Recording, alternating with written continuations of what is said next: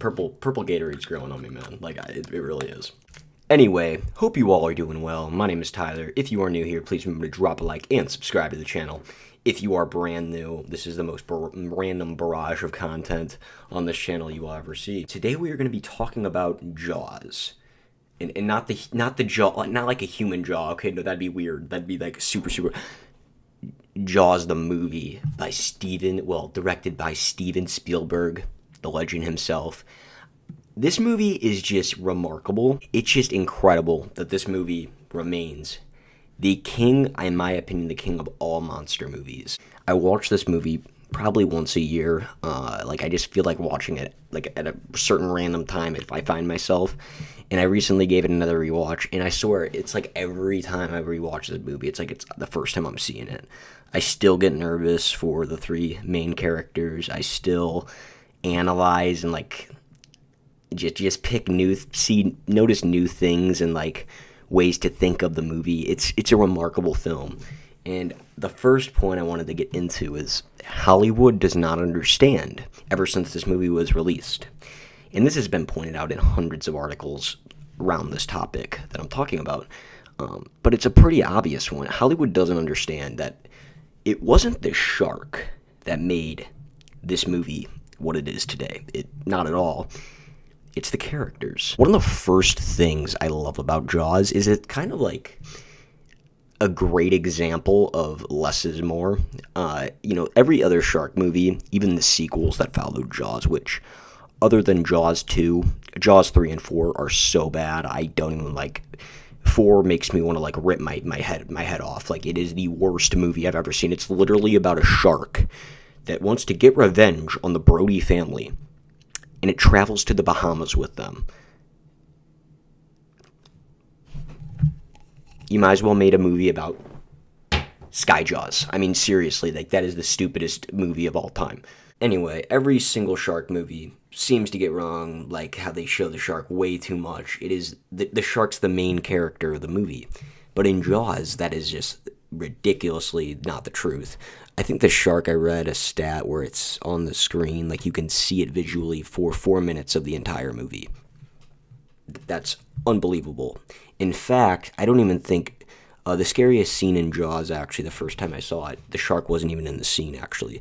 It was of when Quint delivers the USS Indianapolis monologue. It's literally them. It's like the ultimate character building scene of these three characters that come together to kill this beast. And Quint tells the story of when he was on the USS Indianapolis, and it's just three guys talking, and it is the scariest scene of the movie, and I stand by that. That is just a testament to the incredible chemistry, acting, and character development of Jaws, and that's what makes it such a great movie. And some people don't even realize that it's not the shark, because it is hard to realize that it's actually the characters you grow to love and care about, and when stuff goes awry, you genuinely feel nervous for them. Unlike other shark movies, so many characters are so unlikable. You don't even really get to know them or their personal life. Like, you get introduced to in Jaws 1, you get introduced to Brody and his family. In the USS Indianapolis speech, Quint's kind of just like some psycho kind of type of dude throughout the the first bit of the movie, but then you understand why he's the way he is, the trauma, the fear. I guess you could say that he's kind of just resisting. And then you got Hooper, who is just a scientist, kind of freelancer and, just wanting to help. He's a genuinely caring guy that wants to help. All three of these guys you can just really care for, and that's what makes Jaws so great.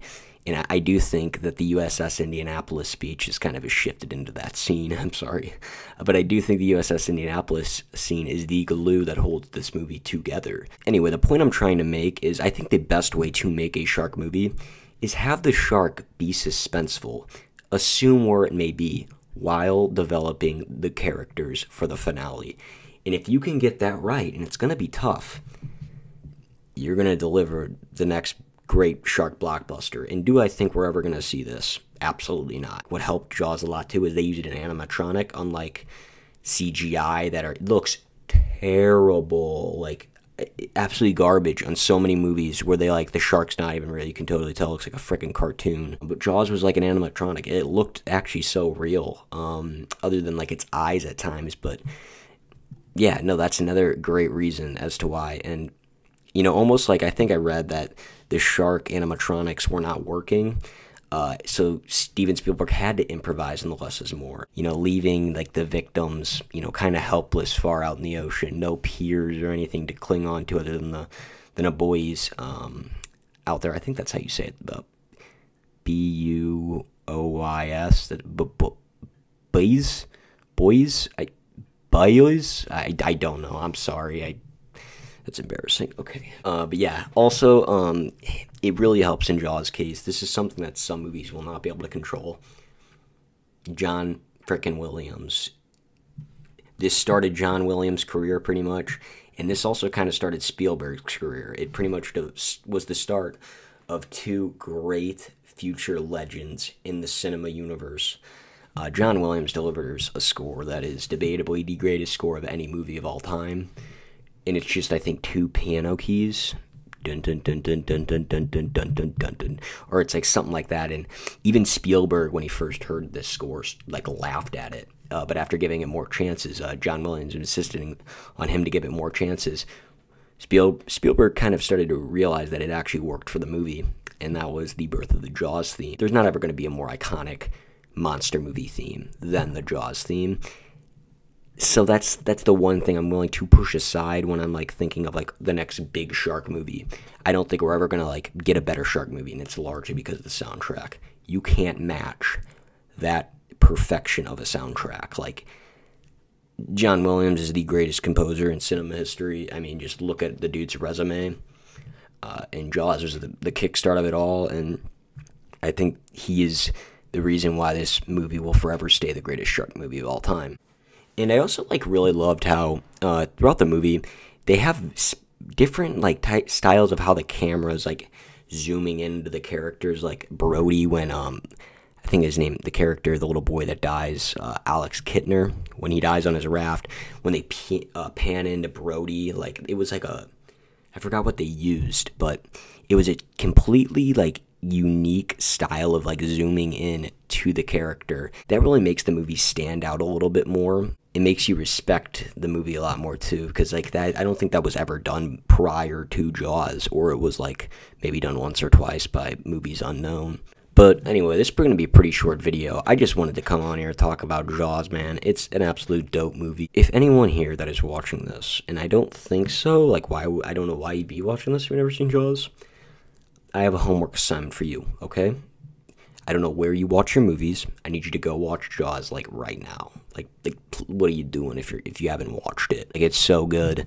So give it a watch, guys, please, if you haven't already. And even if you have seen it, watch it again for me, okay? Jaws, absolute banger of a movie. 10 out of 10. Thank you guys so much for watching today's video. It is your boy, Tyler, and I'm out.